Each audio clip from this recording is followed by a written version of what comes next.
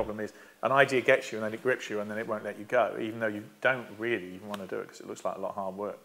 So that can be tricky.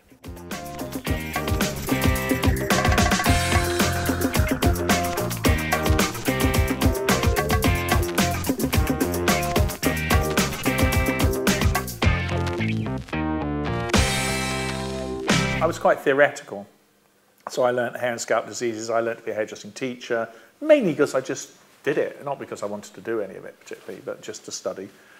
And then I became a trichologist, so I studied hair and scalp diseases just as part of that same progression, and I did that for a little while. So I sort of got quite a broad base in beauty and hair, and especially hair-based hair products. And then, but I also very green, very, very keen on green things.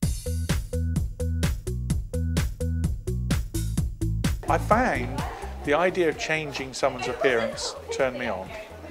It made my stomach flip. I just loved it. I don't know why. I don't know why. I was 14 when I first got into it. So straight guy, 14, who got into it. I was able to do all the things I liked doing through my job. So all of the green things, the herbal stuff, the using natural ingredients, all of that I was able to do through my job. And I was supplying other people before Anita, but then that was my big break. Anita discovered me, I was very pleased.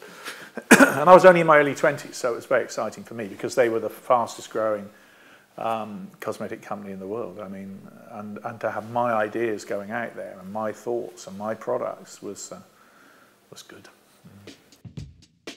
It's not that we don't have the idea, so I didn't say, right, I've seen a great cheese shop, please make it look like the cheese shop. You start to work on the ideas and then suddenly you go, well, we could have it looking like the cheese shop, and and then, oh yes, that sounds great. So that's the way the ideas develop. They're not, again, they're not just wallop, and they're all interaction between a whole series of different people.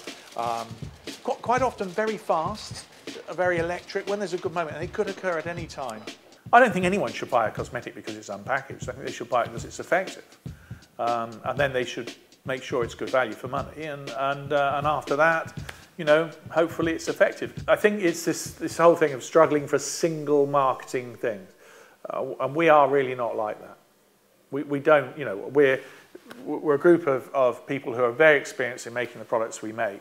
And we like to put in many facets in there. When you read a good book, it's never got one single storyline. Hopefully it's got a myriad of characters that engage you and keep you going. And that really is what Lush is about.